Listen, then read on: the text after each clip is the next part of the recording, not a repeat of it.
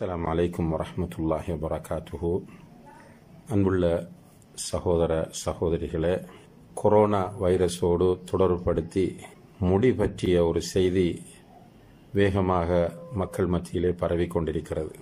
அது பற்றி ஒரு தெளிவை தருவதற்காகவே இந்த பதிவை இங்கே இடுகிறோம்.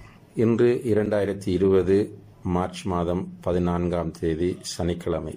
நேற்று வெள்ளிக்கிழமை இரவு பலர் என்னுடன் தொடர்பு கொண்டு அல் குர்ஆனிலே சூரத்துல் பக்ராவை புரட்டி பார்த்தால் அந்த குர்ஆனுக்குள் முடிகள் இருக்கும்.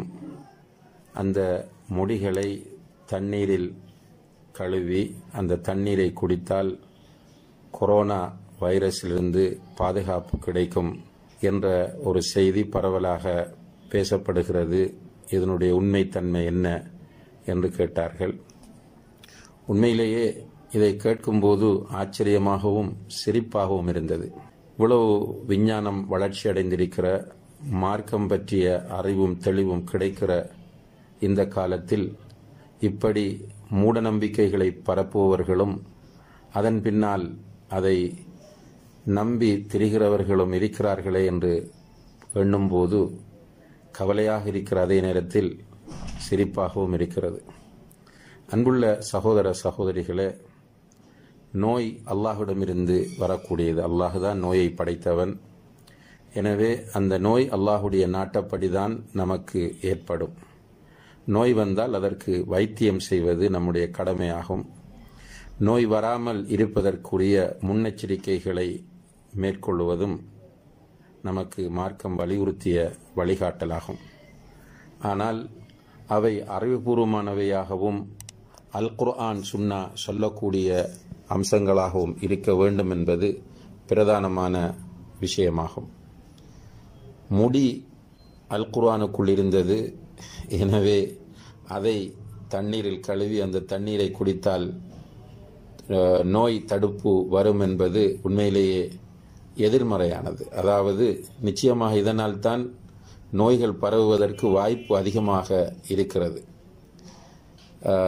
குர்ஆன் ஓதுகிற போது நம்முடைய தாடி முடிகள் விழும், தலைமுடிகள் விழும். குர்ஆன் ஓதும் போது மாத்திரமல்ல, புத்தகங்களை படிக்கும் போதும் விழுந்திருக்கும். நாம் கண்டுகொள்ள மாட்டோம்.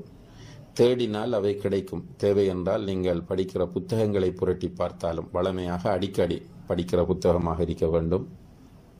அந்த புத்தகங்களை புரட்டி பார்த்தால் உள்ளே நிச்சயமாக முடிகள் இருக்கும். இப்போ இந்த செய்தியை மக்கள் மத்தியில் பரப்புகிறவர்கள் நிச்சயமாக அல்லாஹுடைய நேசர்களாக இருக்க முடியாது. அவர்கள் ஷைத்தானின் தோழர்களாகத்தான் இருப்பார்கள். மக்களை வழிகேட்டில் கொண்டு போவதற்காக வேண்டி இவ்வாறான செய்திகளை பரப்புகிறார்கள். இப்படி பரப்புகிறவர்கள் அல்லாஹுவை அஞ்சிக் கொள்ள வேண்டும். இது சாதாரணமான விஷயம் அல்ல. எனவே இது ஒரு மூட நம்பிக்கை என்பதை புரிந்து கொள்ளுங்கள். மார்க்கத்திற்கு முரணான, விஞ்ஞானத்திற்கு மருத்துவத்திற்கு முரணான ஒரு போக்கு என்பதையும் புரிந்து கொள்ளுங்கள். இவ்வாறான நிலைகளிலிருந்து நம்மை நாம் பாதுகாத்து கொள்ள வேண்டும்.